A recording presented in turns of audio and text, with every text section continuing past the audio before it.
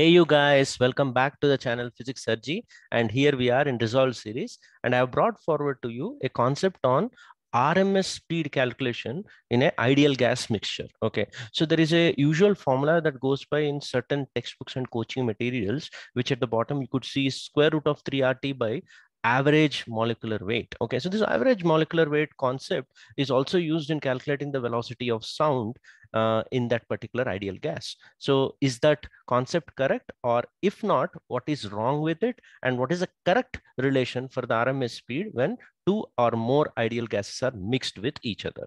So I have already posted a community post on this in recent times, and I requested students to go through. So we'll try to analyze it through a question, as always is the case with Resolved series. Okay. And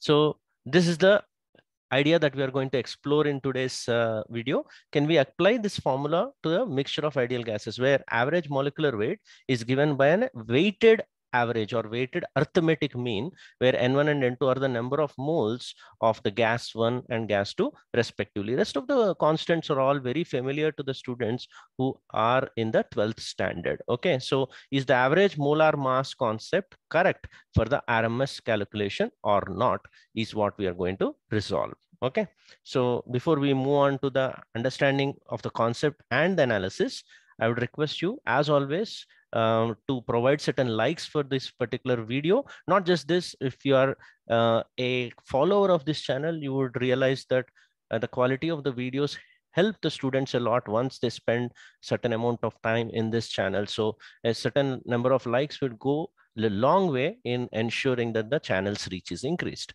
So I would post my next video once the number of likes for this video are reaching 750, or as promised last time also, I think I asked for 600 likes. It took somewhere around 60 days to actually finish. So here I am after 60 days posting the video. So same thing this time, I would try to post it a bit quicker. So 30 days. So if you want to have the videos much faster, which is what I would like to do in the channel. So if the likes are reached within 3 days, I would be forced to produce the video within 3 days. So thanks for all the unconditional support. I hope you understand this particular gesture. Okay, so what we'll do is we'll try to look at the concept that I discussed through a question that appeared in one of the weekend examinations for my offline students here. Okay, so this is the question where they mixed n moles of hydrogen, obviously considered as an ideal gas, with the 2 moles of helium. The speed of sound in that mixture was given to be 1 by root 2 times the root mean square speed of the gas molecules in the mixture. And using the relation, you're supposed to estimate the numerical value of this n in the part of the question. So the same thing, I'll provide you the solution given in the question paper. So is the average molecular mass concept right for the RMS calculation is what we're going to look at. So this is the solution given by the examiner. Okay, so the relation V sound is VRMS by root 2 has been substituted with under root gamma RT by M for the velocity of sound, which is very familiar to the students, where gamma is the gamma of the mixture, which can be written in this format. And VRMS has been substituted as root 3 RT by capital M. So the first thing that you notice is that the examiner has cancelled the value of capital M on both sides and thereby ended up getting a gamma value of 3 by 2. And for that substitution of gamma, he went on with this N1 and N2's relation with Cp and Cv and got the value of N equal to 2. So I claim that this particular solution is wrong, and I asked students in the community post to respond. Why do they think that is wrong? Some of the students actually guessed it right because M was cancelled on both sides in this step. So the average molar mass for a gas mixture during the derivation of velocity of sound calculation and the average molar mass that is required for the RMS velocity calculation are going to be different. So you cannot cancel this capital M. So just mere mugging up of the formula is not going to help you. The deep dive into a concept is required. So we are only going to look at the right-hand side of this particular formula. So in this capital M, what should be the average molecular weight? It is not this one. This is not the arithmetic average, or we can call it as weighted arithmetic mean. It should not be substituted here. Okay, so let's try to resolve this puzzle. So basic understanding that you all have is that we have a macroscopic set of variables guiding us in the PV equal to nRT, and there are some microscopic set of variables in that inaccessible world. As a part of our theory, we develop these quantities, and one of the most important quantities is the RMS speed.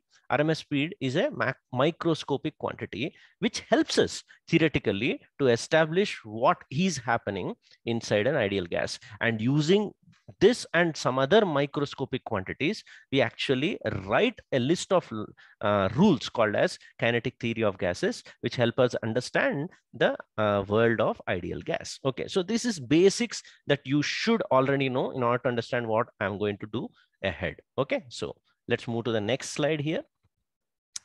Okay, so before we move on, you should realize that the KTG suggests that if you mix two gases, let's say on screen you could see, I have tried my best to illustrate mixture of two gases, one higher number of moles and second one lesser number. So one is in blue illustration and second one is in the red. So one thing that you need to keep in mind is when you apply kinetic theory of gases or Maxwell's distribution of velocities, one gas presence will not affect the other. And that is how you develop the logic of law of partial pressures. Dalton's law of partial pressures assumes that the presence of one gas will not be detected by the other. Okay, so the force that these particular gas molecules apply on the wall is as good as what it would if the gas was present alone in the container. So that means we can conclude that each of these gas molecules will have their own Maxwellian distribution of velocities independent of the presence of the other at that given temperature. So that would help us conclude certain points here. Okay, so when the gases are mixed, gases don't detect the presence of other gas molecules in the mixtures. This happens as per the laws of KTG. Dalton's law of partial pressure is thus valid in case of ideal gases. That is why we say that pressure applied on the wall is equal to pressure applied by these red gas molecules as if they were alone, and plus pressure applied by this blue gas molecules as if they were alone. So we therefore should have the same VRMS for each of the gases as they would if they were present alone in the container. That means if this entire gas container had only red molecules, then the RMS speed of red molecules alone would be √3 RT divided by M1. M1 represents the red molecular weight. Similarly, for the blue one, it would be √3 RT, the same T, remember temperature is same, divided by M2. So their own RMS speeds individually won't change because of the presence of the other. Now the RMS speed of the collection is what the examiner wanted. So we'll try to calculate it in a proper manner. So here's the actual RMS calculation. As is the case, a lot of things on the board. Instead of reading things on your own, just follow my voice, and where I'm pointing, you'll be ending up with the proper understanding of the concept. Okay. Now, the red molecules, they have VRMS1, let's assume. And for the shortest way of writing it so that my calculations look simpler, I'm calling it as V1, okay, bar. So the square of that is going to give me the RMS. So V1 square bar, bar means mean of the square of these velocities. Okay, so the red one has this much value when it is squared. So this is your 3 RT by M1. Okay, I've squared it, so it should be without the square root. And similarly, the blue molecules at that temperature, assume the square of RMS is to be this number. Okay, right?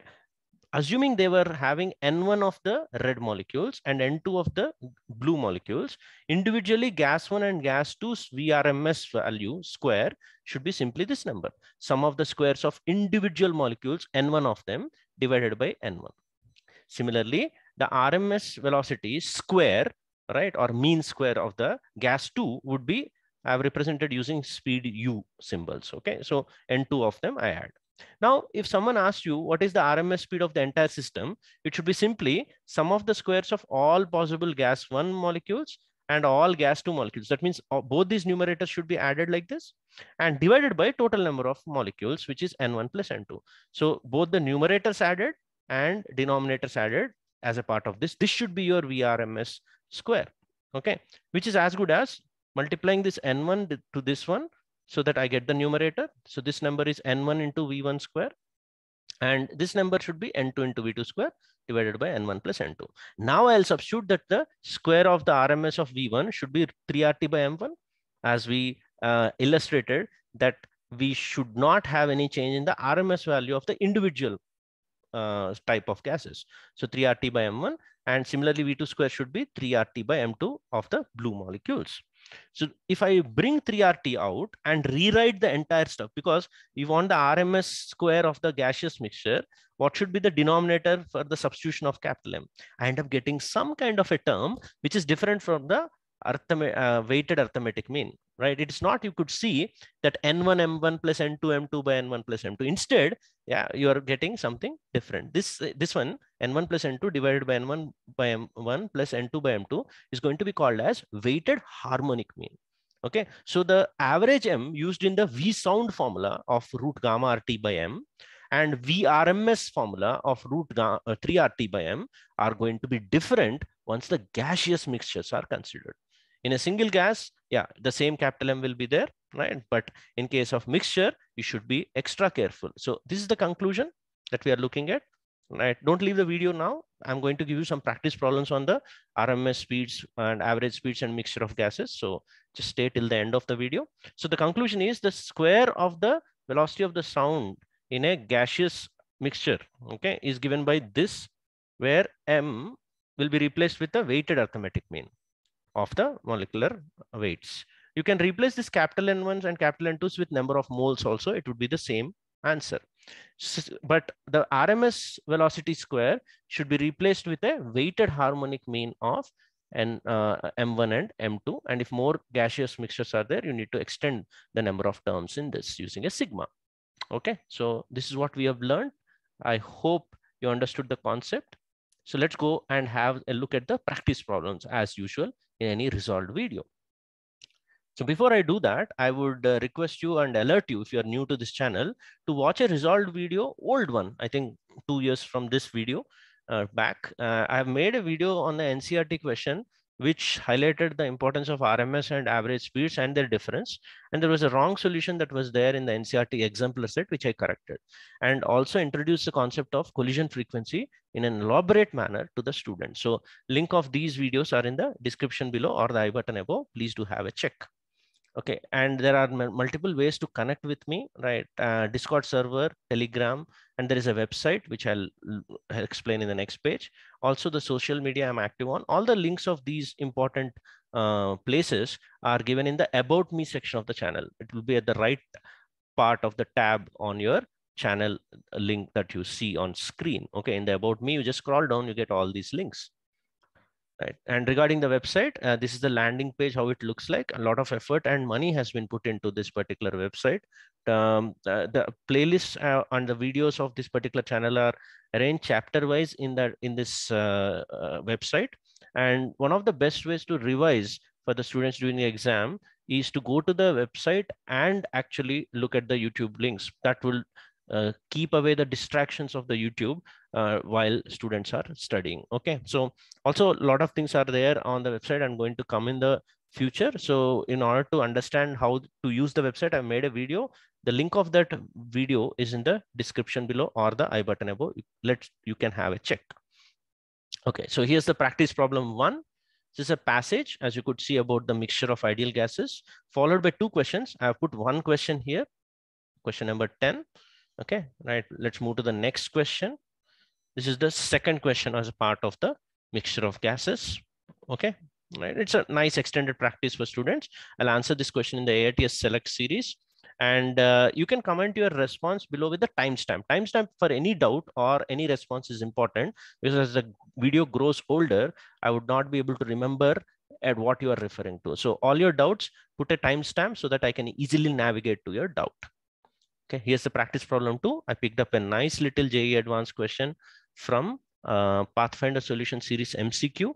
This question, you need to understand what's the difference between usage of average speed and RMS speed definition here. If you use average speed, you'll get a different answer, and RMS a different one, and which one to be used and why should give you a good understanding. It's not about getting the answer, it's about understanding the concept. Okay, so comment your response below with the timestamp.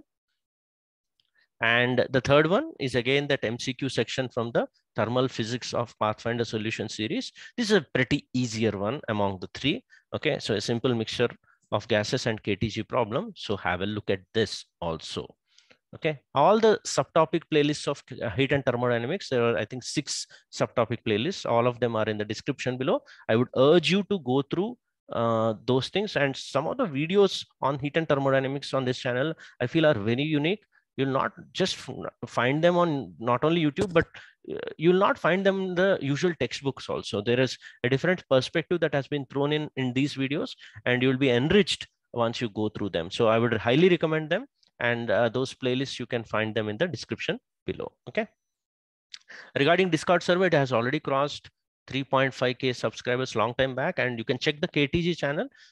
Lots of good questions have been discussed and shared by students amongst each other, and keep checking the community tab of this channel for QOTDs, questions of the days. I keep posting them. I think we are at 111, I guess. Okay, so hit the notification bell icon and also subscribe to this channel, so that whenever a notification of the community tab is there, you'll end up getting that immediately. So you'll not be missing out on important material. And also how to use Discord if you are new student. I have already made a video for beginners on using of Discord. So that video tutorial is there in the description below or in the I button above. You should be able to go through that and reap the benefits of the academically important Discord server. Okay. And apart from result series, there are many series that are running parallelly in this channel. All the playlists of those important things are in the description below. I've written only 4, many are there. You should explore the channel at your leisure. 270 odd videos at this point, and each one of them, I think you would become better in visualizing physics and understanding it and exploring it. Okay, so please do go ahead and like and share and subscribe to my channel so that it gets enough motivation to stay alive. The only part that I regret is that the number of likes or sharing of this particular channel videos or subscriptions are not up to the mark of what my expectations were. So, but all the people who have stayed with me throughout this journey, I wholeheartedly thank you. Keep staying with me and keep loving me. I'll try to do my best to keep the channel alive with good quality content. Okay, so I hope I have not disappointed you with the new video, and I'll try to do my best in the next one. See you there.